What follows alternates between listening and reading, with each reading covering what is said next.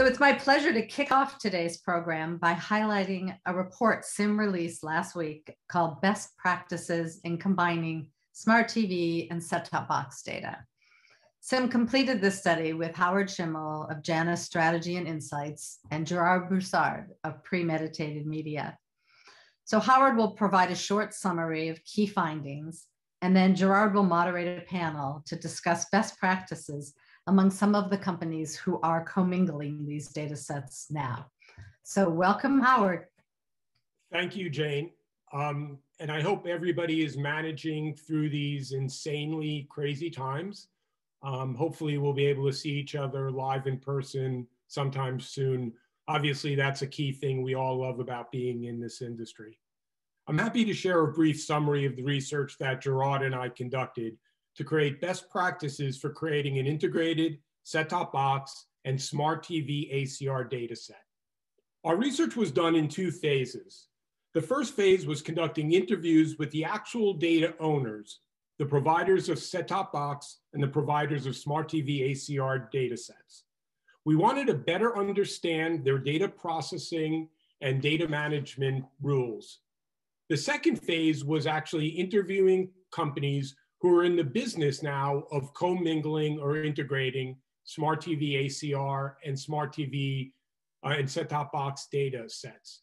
We want to understand their methods for doing the integration, and Gerard and I used what we learned in those interviews, as well as our industry expertise and insights to create the recommendations that we're going to share with you. On the next slide, you'll see the list of companies that we interviewed. We interviewed 18 total different companies. We'd like to extend our thanks and gratitude to everybody. You were all very gracious with your time. You were open and transparent in answering our questions. And obviously, we couldn't have done this project without your cooperation. So again, thank you very much. The next slide provides an evaluation side by side of the complementary nature of set-top box and smart TV ACR data sets. The reality is that these data sets are very complementary. They each have strengths and weaknesses, and the strengths of one actually offset, in many instances, the weaknesses of others. The strengths of set-top box data include being able to measure multiple sets in the home, being able to capture and resolve time-shifted viewing, whether it's time shifted on a DVR or on a video on demand service. The strengths of smart TV ACR data include being able to be certain about when a frame of content actually hits a TV screen. Those data sets tend to be more national in nature, and they also were able to provide, importantly, some line of sight to connected TV viewership. On the next slide, we wanted to try to better understand the potential coverage of both of these data sets. The good news is that these data sets cover nearly 90% of the US linear TV population. There are only 12% of homes that either don't have cable, so they're not in a smart TV, in a set-top box data set, or they don't have an enabled smart TV, so they're not in an ACR data set. So the issue that we face is not one of national representation, but it's really about how many of the different owners of these data sets would be willing to make their data available to the market for use in a large-scale national integrated data set. The next slide evaluates the demographic composition of these data sets. It's really important to acknowledge that these data sets have very unique and complementary data skews. Set-top box data skews a bit old. It's fairly balanced for race and ethnicity, and it skews a bit upscale. Smart TV data sets tend to be a bit younger. They skew towards Hispanic homes, and they're upscale. One of our recommendations is a need to segregate these data, especially the smart TV ACR data sets, into segments, potentially cable, over the air, and broadband only, and to do that segregation prior to applying weights. The ARF's upcoming universe estimate study should provide accurate market estimates to guide that weighting exercise. One concern we've heard is whether it's possible for the model to be able to represent segments that are not represented in the underlying data set. That 12% I mentioned a few minutes ago. It turns out that that 12% tends to be heavily Hispanic and heavily skewed towards African American homes.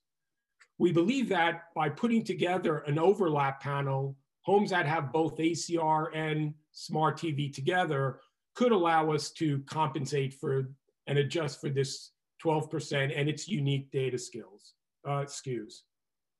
Next slide, please.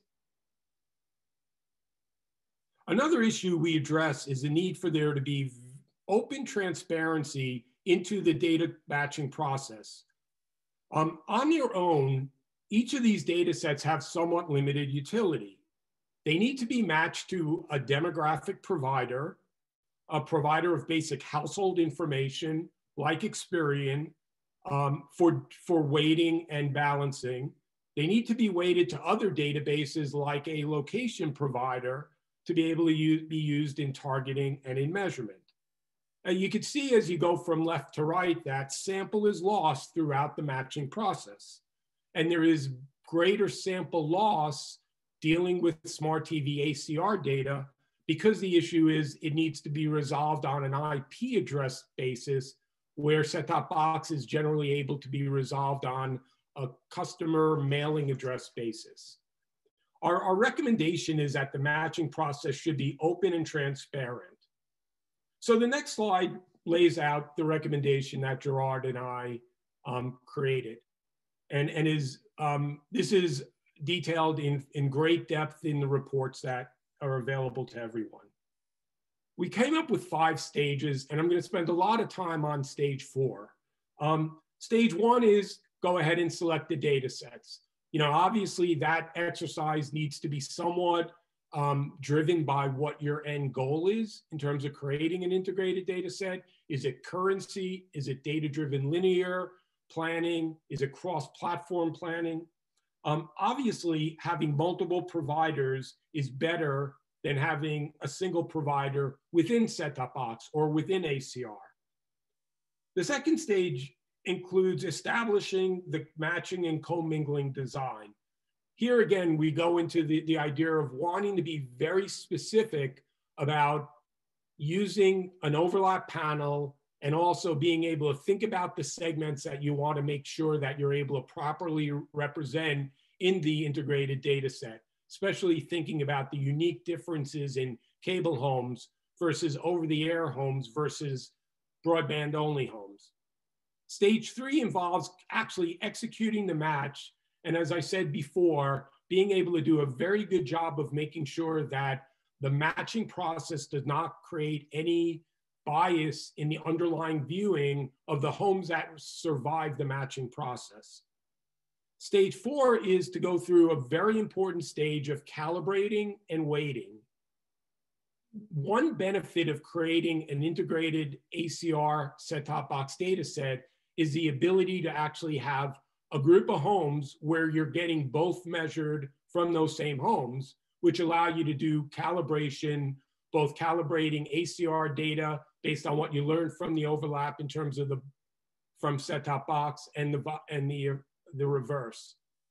Once you do the calibration, then you're able to go through a process of weighting, potentially by individual universe, scaling, and then combining those data sets into one consolidated national large-scale data set that could be used in reporting and analysis. Then finally, stage 5 is a process of validation. The next slide lays out what I talked about the benefits of having an overlap panel. The reality is that by combining set-top box data and Smart TV data and resolving it at a household level, you will have some scale of panelists where you both have the ability to see what ACR reports for those homes, as well as what set-top box reports for those homes. That overlap can be used to both calibrate for some of the shortcomings in ACR homes, for example, being able to model for ACR tending to only represent 1.1 set per home. It can be used to model the MVPD specific universe. We've known for a long time dealing with MVPD set-top box data that there's an issue with set on, set off, capping long viewing sessions. So the overlap panel serves as an important data set to be able to combine how you take each of the individual data sets, account for some of their limitations, and then use those integrated data sets to build your combined data. The full presentation, which is about 60 slides, and the white paper are available on the CIMM website now. Gerard and I are also available to speak with anyone who wants to dig into this important topic in more depth. Now I'm going to turn it over to Gerard of Premeditated Media and his expert panel who will discuss these findings in greater detail. Thank you. Howard, thank you for passing the baton, and you're my partner in crime on this very intricate project that we just executed. And I'm very pleased to say that everyone that's on this panel here was involved in the project, and I want to echo Howard's thanks to them, in getting everything started here and finishing up with us. It went a lot longer than we had anticipated with all the digging that we did in the process of discovery for putting all the best practices together. And so now we're just ready to, I guess, pop the champagne here and talk a little bit about it. So what I'd like to do is, if we could, you can see everybody's name here and company, but one by one, we start with David, if you could just give your, tell you who you are and what you do at Comscore, that would be great. And we'll go on down to Josh, Carolyn, and Tom. Sure. Thanks, Gerard. I'm David Algranati, and I'm the Chief Product Officer at Comscore. Hi, my name is Josh Chasin, and I am the Chief Measurability Officer at VideoAmp. I'm Caroline Horner, Head of Product at 605. I'm Tom. It's too many chiefs and not enough Indians on this panel. I'm the Chief Data Scientist at Marketcast. I know that the introductions seem formal because it seems like we're all family here, but just let's mark that off and get right into it, roll up our sleeves here. So the first question I've got for you folks is, again, thank you for taking part of this. It was very great speaking with each one of you during that process of the study. What are some of the key challenges that are encountered when you're actually below the engine there, looking at the spark plugs and so on, when you're commingling set-top box and ACR data? And I would start with Tom on this one, and then open it up to everyone else, if I might. I mean, the biggest difficulty really is the fact that they're created very, very differently, and they're actually measuring different things. So, I mean, fundamentally, the set-top box is talking about what goes into the set-top box data set, So that can give us really accurate tuning records, really accurate VOD records, but it doesn't know anything about what the TV's doing. It doesn't know if the TV's switched on, what's on the TV, what's going on different inputs.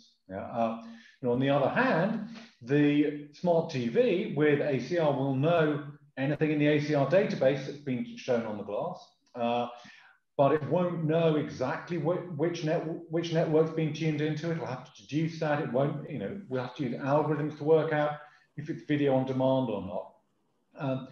And this makes it really difficult and challenging to make a consistent data set. One of the things you want in a commingled panel is, you don't want, your results skewed by the fact that some of your data comes from smart TV and some of it comes from set-top box. So for me, one of the first challenges under the hood is making the data sets look comparable, really, so you can get consistent results regardless of, whether that particular home has got, one or two smart TVs or one or two set-top boxes in it. Other members here? Sure. Oh, sorry, Josh, go ahead. No, please, David, please. Oh, thank you. Yeah, I agree with the points that Tom has made. So there's a couple of dynamics here, like, and one thing to think about is neither of these data sources maybe have been engineered the same way meter data would be engineered. So they can be used for measurement purposes, but let's say not typically when there's meter technology, that meter is designed specifically for measurement. Here, these data are maybe artifacts of other reporting capabilities, and then they need to be made suitable for measurement. And then the properties of set-top box data and using those for measurement have been explored longer than the properties of ACR data. And that isn't to say that one is better or worse than the other. As if one is, maybe there's an existing body of work that sort of more understands the properties of set-top box data specifically for measurement purposes. Then, and I think Tom's point is like, in that commingling, having an awareness that I'll say, whether you want to call it business rules, data hygiene, edit rules of the two sources need to be separate and then applied separately before then bringing the data together. Yeah, I'm gonna, I'll violently agree with everything Tom and David said. The way I want to answer this question is I want to loop back to and amplify Howard's point that each of these data sets are very different and they each have strengths and weaknesses. So I want to mention for me that like a significant shortcoming for each data set, right? So for the set-top box data, and I think David and Tom have already hit on this, you've got the issue of what people call phantom tuning and what I call a box on, set off. That sounds like it's the Karate Kid view of audience measurement, but you know, box on, set off. And there is a lot of tuning that you see that happens when the box is on and the set's off. So that's a thing you have to contend with on the set-top box side. On the smart TV side, and I want to say in front of this industry pundit audience, I like to call it smart TV data and not ACR data, because we know that ACR has other uses in measurement besides just being deployed by smart TV manufacturers. So I like to call it smart TV data. The smart TV data, the lovely thing about cable data is that it comes in households. So I always think about a household that has maybe Cox, a cable, they've got 3 sets and they've got 3 Cox boxes, but they've got a Vizio set and an LG set and a Samsung set. So with the cable data, you can treat it as households of data.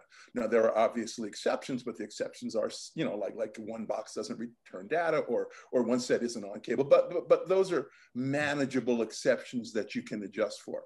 But the challenge becomes, how do you take your partial coverage data set of smart TVs and turn that into households before you integrate? The reason I wanted to mention these two issues is because both of them can be, I believe, addressed when you've got that overlap data set, right? So if you can find households in both your smart TV footprint and your set-top box footprint, you can start to understand when is the box on and the set off, because you can find matching pairs.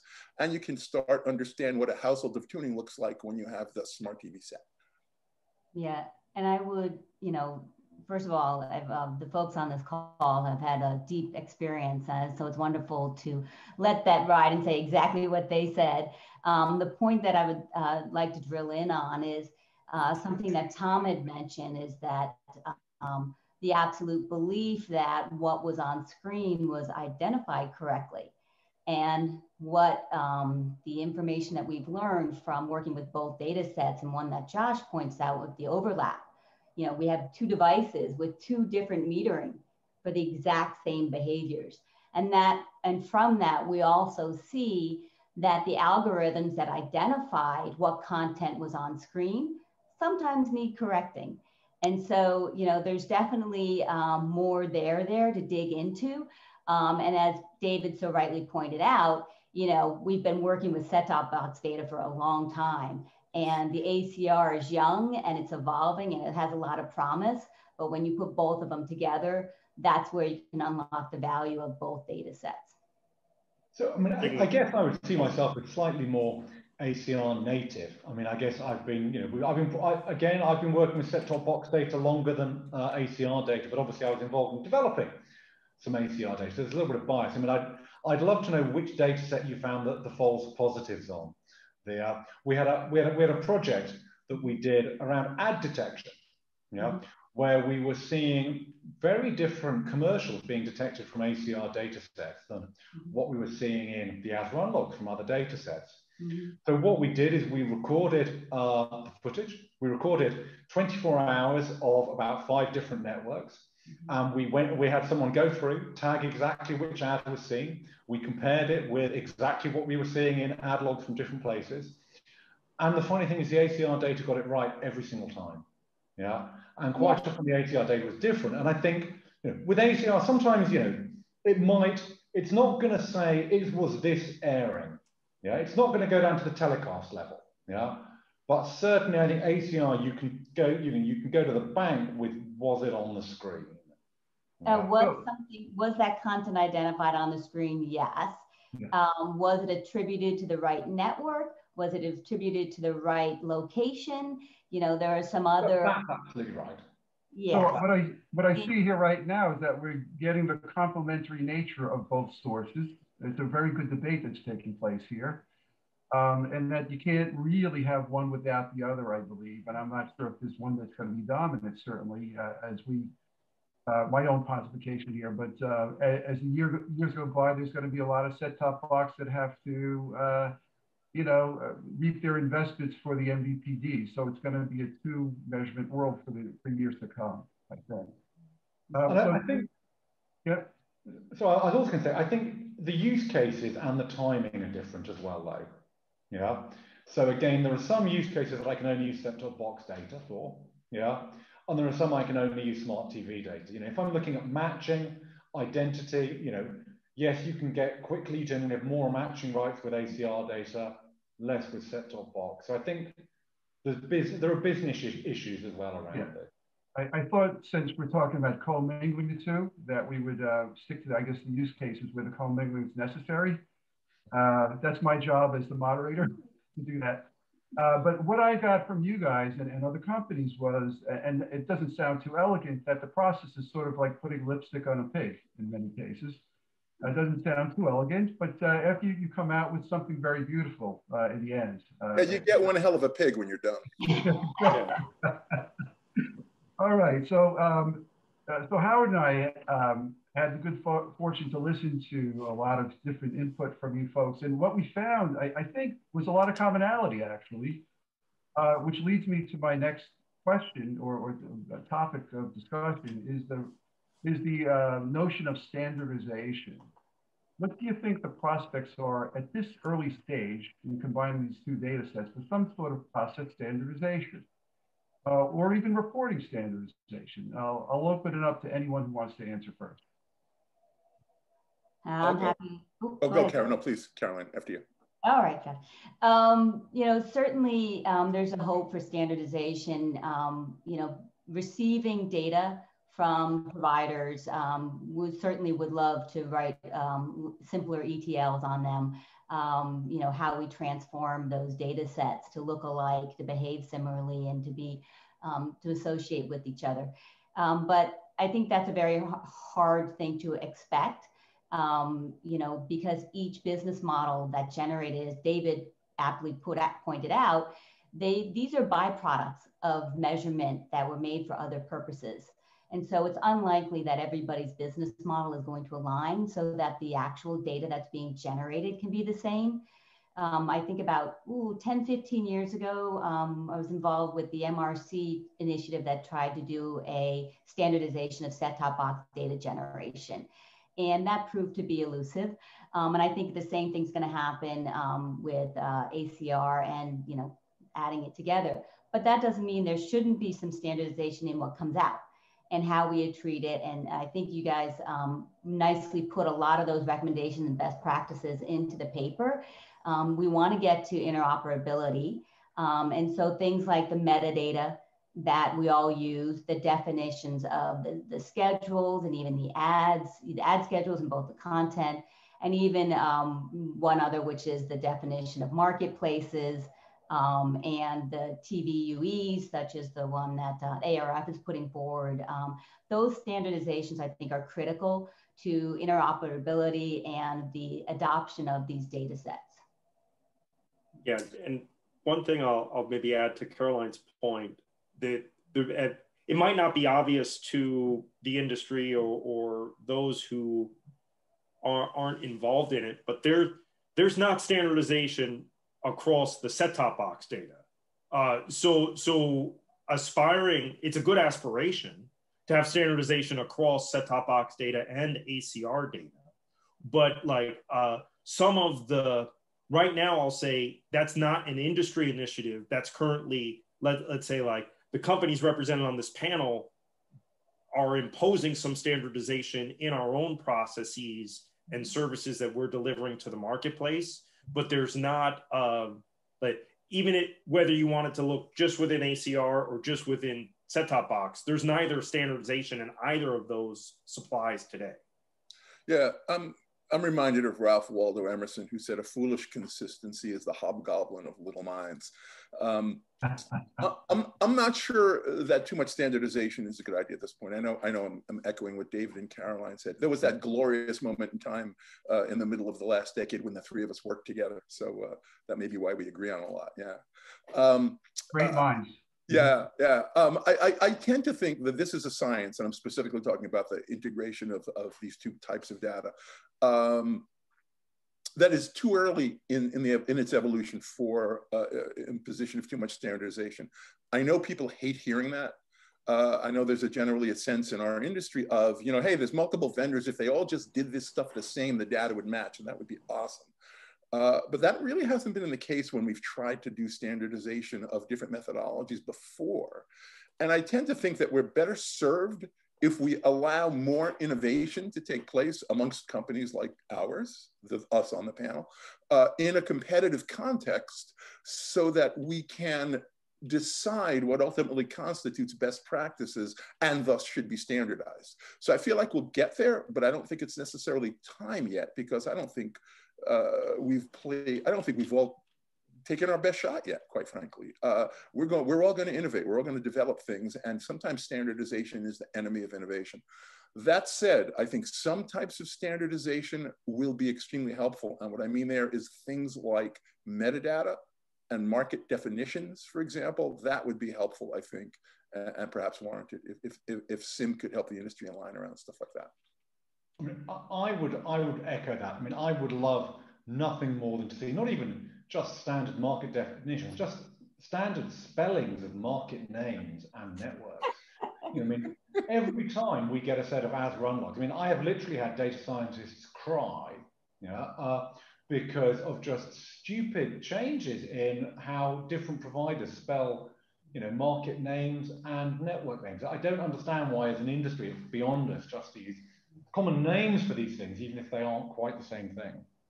No, so what I'm hearing here is that everyone agrees that that the road to process could be differentiated across all the companies who all want to get there, and it may be similar or different ways, but that the output would be helpful to maybe worship the same metric and have standard naming conventions and definitions to some degree. What Howard and I found during the study, sometimes the users define exactly how they, what they calculate in terms of, let's say, a rating or an ad exposure. And that's left up to the brand and sometimes the combination of the agency and the advertiser, how they want to define their own the brand metrics. So we're sort of confounded to standardize at the same time everybody's going, or a lot of companies seem to be going towards a customized view of things. And that is exactly what I was going to follow up with Tom. What Tom said was that we can standardize on the definition of metrics. I think that is a possibility. There is a lot of interesting dialogue going on with second level and the definition of average audience, and what does that mean as you go to second level versus minute level, cross-platform, of course. And I think that we need to get to that negotiated center point. But for the interim, as Josh was pointing out, the innovation in measurement, we do not need to always stick to the older processing rules that were popular from the 40,000 panel households, 40,000 households household panels.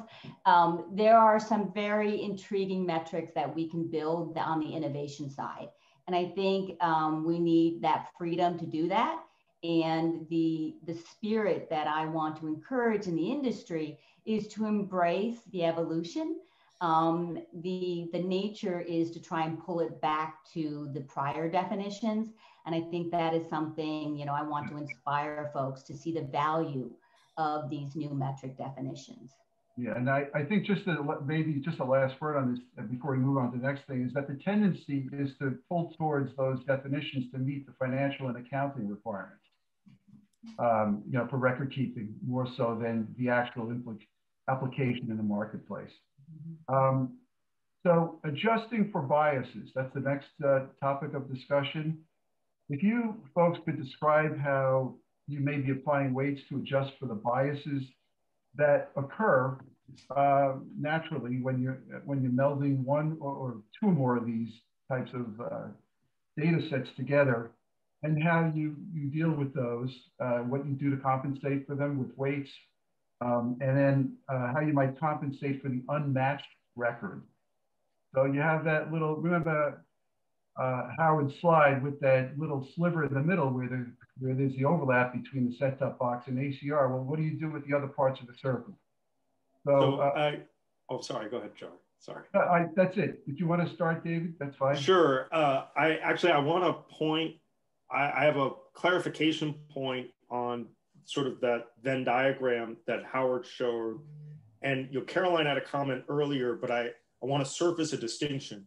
The Venn diagram was describing household overlap.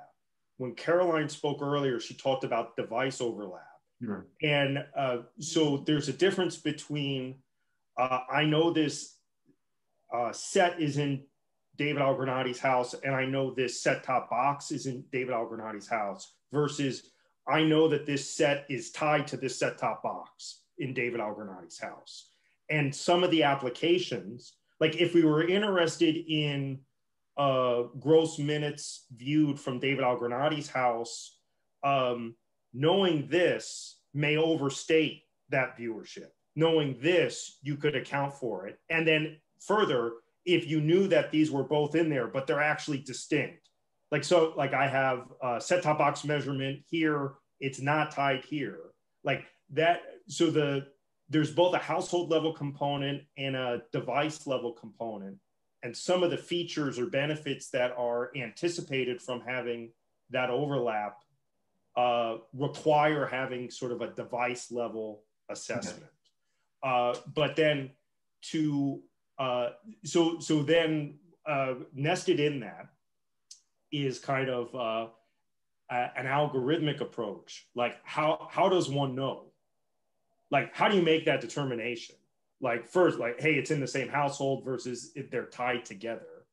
And I'll say, there are the signals that come off of these sources are typically not the same signal. So like the common signal today coming off of smart TVs would be, let's say, like an external IP address. Mm-hmm. Typically, the signal coming off of set-top boxes would be anchoring back to a subscriber file or a name and address. So nested in there is, well, how well can one resolve one to the other if you want to use that? But even if you could, that wouldn't get you to a device level. That would only get you to, this is David Algranati's house. So then there's work, I'll say that we've done at Comscore to essentially, I'll say through signal processing, infer like that what's coming off this smart TV is so similar to what's coming off this set-top box that it's highly improbable that they're not tied together. Like, right. And so you could think of that as like changes in channels, or like, oh, this is on Discovery Channel, this is on Discovery Channel, and then this moves to USA and this moves to USA. That type of behavior essentially gives enough of a signal pattern to assess similarities. So David, assuming that you did that with some level of competency, there would still be a level of inequality in the skews in the different samples. Yes. What we're asking here is how we address that. Yeah, so there's a component too. So I understand the question, but I don't think the question could be answered adequately without that premise. Okay. So and then one key aspect of the question though is neither of these are probability samples. So the tactics that we are familiar with to deal with probability samples are helpful, but not by themselves sufficient to deal with these skews. So for example, it's understood, let's say if you're getting set-top box data and Fox Sports Midwest is not available through this MVPD, then you shouldn't expect to see any viewership of Fox Sports Midwest. And when you make an estimate for Fox Sports Midwest, you ought to account for that skew. So there's certain tactics that I think can be leveraged, like weighting approaches and sample weighting approaches that exist in probability samples that are useful, but they aren't by themselves sufficient. And so having a non-probability sample or biased samples doesn't mean that they're useless. I think everyone believes they're useful at this stage. Maybe 25 years ago or even less than that, people were uncertain if they were useful. But I think there's a component of that where... Folks, I'm sorry, I'm getting a signal that I need for the powers that be that we need to conclude here. Sure, sorry, Gerard. No, that's all right. You were getting into some very interesting and depth areas here. So let's call it here. I wanted to ask a final question, but I think I have to wrap it up now. But I wanted to thank you very much for participating here. You guys did fantastically. Thank you for all the great insights. Okay? Thank you. Looking forward to the rest of the day. Thank you. Bye. Thanks so much, you guys, Gerard, Carolyn, Josh, David, and Tom, for those fantastic expert insights. You can all see that this is a lot more complicated, than it may seem on the surface. And so we're glad to have you guys on the case. And thanks for giving CIMM the task to do what we can to help to standardize spelling and metadata. So we'll get to work.